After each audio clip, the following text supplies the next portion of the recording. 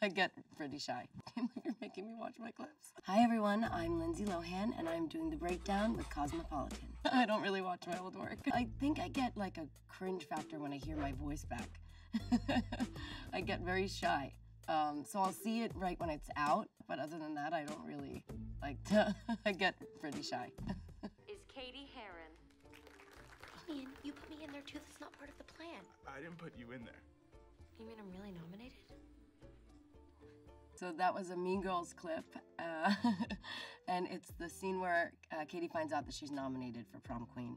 And this day was a really fun day. I just had such a blast on making Mean Girls. It was so much fun. All of the cast, we were always just hanging out together. We became such a close family. It didn't even feel really like work at all. I don't think we knew what Mean Girls was while we were doing it. No. You know, we were just a bunch of kids making a movie. So you never really know what to expect. Maybe Tina Fey had an idea because her writing was so on point. I get a lot of, it's October 3rd.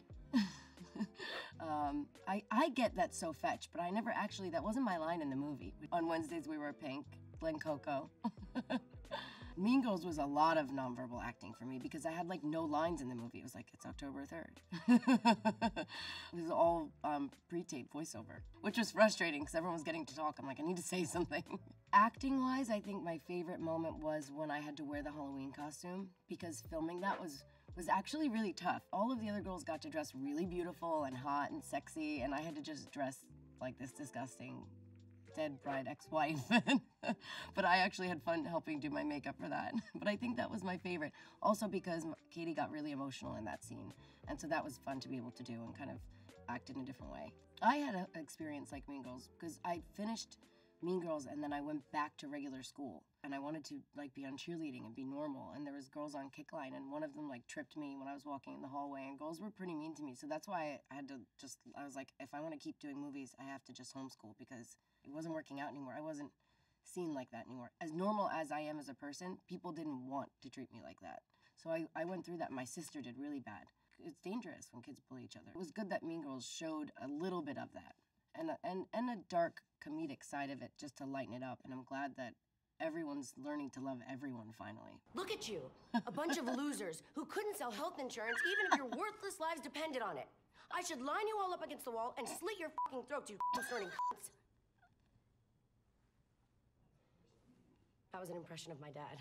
I was just trying to lighten the mood. That is a clip from Sick Note. I remember that day of filming that scene. I was so nervous because it was such a long monologue and it was written very British in a way, so it was very different for me to even say those words. So I kept laughing when I was doing it, but it was really fun in the end. And I had a great experience filming that show. It was really, the cast was so great, the director, everyone involved was amazing. Working with British humor for me took a little bit of getting like adjusted. I had to adjust myself to it and kind of just go for it. So what I'm thinking is, don't freak out, okay? I think we should switch places. When camp's over, I'll go back to London as you, and you go back to California as me. What? Annie, we can pull it off. We're twins, aren't we? Hallie, we're totally and completely 100% different. So what's the problem? I'll teach you to be me, and you teach me to be you. There's so much about the Parent Trap. I'll tell you a little behind the scenes. When I found out, it was my first movie audition, my mom said, Linz, you can go on this audition, but can you do a British accent? And I remember so vividly that day. I was singing in like to a microphone Madonna, like a virgin, running around the house. And so I did the audition and my accent was, I guess, really good. That's why I say I'm still good at it because I feel like it will never go away because I kept studying it and studying it. Even young kids now are watching The Parent Trap, so they still, and I think people hear my voice and that's how they recognize me because even without seeing my face. A week later, she got arrested. For what? You never told me this. Shoplifting, and I did tell you this. She was in a I'm cafe going having senile. You didn't tell me that. Yolanda. No, She was having a cup of coffee in the cafe. She ordered a glazed donut. Sound like my She started sisters. eating and she got a sugar rush. She was diagnosed hypoglycemic. And so she forgets she didn't pay for the donut and she walks out the door. I have something for the scene. That movie was, I think, like the best learning experience for me. And that scene that I just watched, we all were actually ad-libbing. So it wasn't even all scripted. We were just bouncing off of each other. And they don't show it in the movie, but by the end of the scene, we all ended up crying. I don't know where Meryl and Lily Tomlin went in the direction they went, but then I started talking to them, and then we just all started crying, and it was my first day of shooting with them, and it was just phenomenal.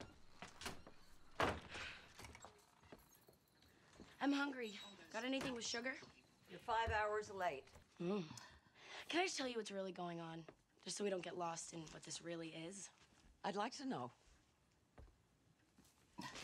My mother and stepfather don't like I'm like, okay, I've seen it. That was Georgia Rule we just watched. And I felt so guilty playing that Rachel because she was so mean all the time in the beginning to people. But then she had such a good arc as a character where she really finds herself, and you see, you know, she was just like a lost soul and just needed to feel loved. So it was a really great role. Jane is incredible. She's a force of nature, and I love her. And she's just so beautiful, and she's so wise, and just her life has been so incredible that I was always asking questions. Love or money? Pardon me? The reason you're getting married. Love or money? I'm saving a life. Marrying a boy from my school. There's a lot of that going on these days. The government sends a check to the spouse for $135 a month. It's definitely not for money. This clip was from the movie Bobby, which was a big also ensemble cast. And I was just so excited to work with Sharon Stone and try and get the times when Anthony Hopkins was filming and like Demi Moore would be on set. I was just so excited to be there. I got to dress semi-period piece, which I really loved. So it was a really, really fun movie to do. Yeah. I just didn't know if it was gonna be good or bad. What do you mean? What do you mean by that?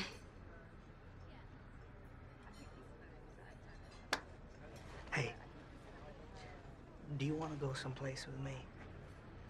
This was a clip from chapter 27, and the scene was really intense. I mean, Jared really immersed himself in the role, so he was really in character when we were there.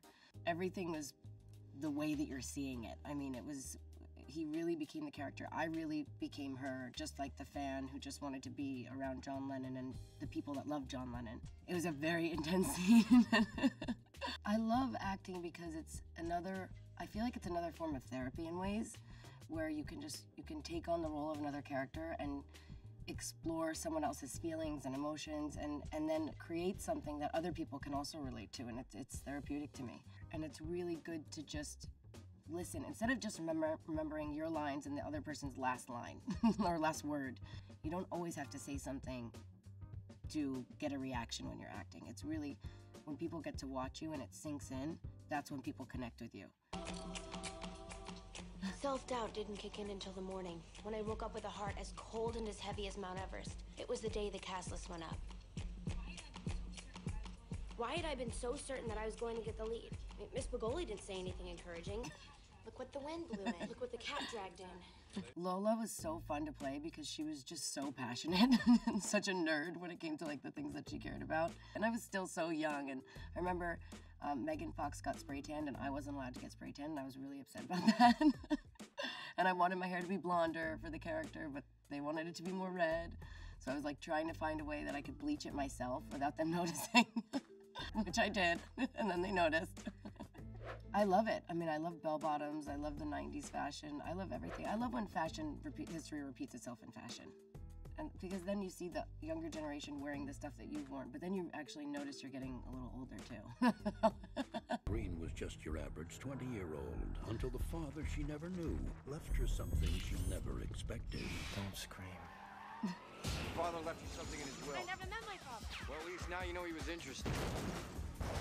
This was so much fun to do because I never got to do anything remotely close to an action scene. We're blowing things up and shooting, and it was like very different for me to experience that on a set. And it was a really fun day. Some people follow the daily goings-on in the life of their wife and children. Not me. I follow competitive high school show choir. Whoa, whoa, whoa. Oh my God. Seriously? Did you just blog about me during that last performance? You're welcome. It's already got over 3 million hits. And secondly, if you don't love show choir, then what exactly are you doing here, Lindsay Lohan? If you have to ask why a 12-time Teen Choice Award nominee is a celebrity judge, then you don't really understand what the word celebrity means. So funny how life comes full circle, because now Cord Overstreet, who was on Glee, is in Falling for Christmas with me. I didn't know what to expect, because when you go onto a show like Glee, everybody's like a family there. So it was nice that like the three of us that were in the scene really just like had to be with each other, because we didn't know where we were supposed to be placed or anything. I think it's important to like not take yourself too seriously always in life.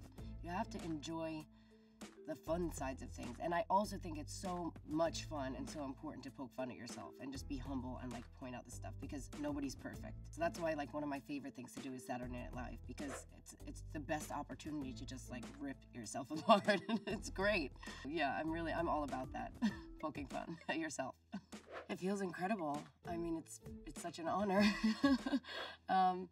And yeah, I mean, because when I was making the movies that I've made and growing up with everyone has been a real blessing. So it's definitely, see, I even get shy now and blushing. So it's definitely an honor, and it's an incredible feeling. Thanks for hanging with me and going through my clips and some memories, and make sure you check out Falling for Christmas in November. I hope you like the surprise at the end of the Falling for Christmas movie. We put something cute together.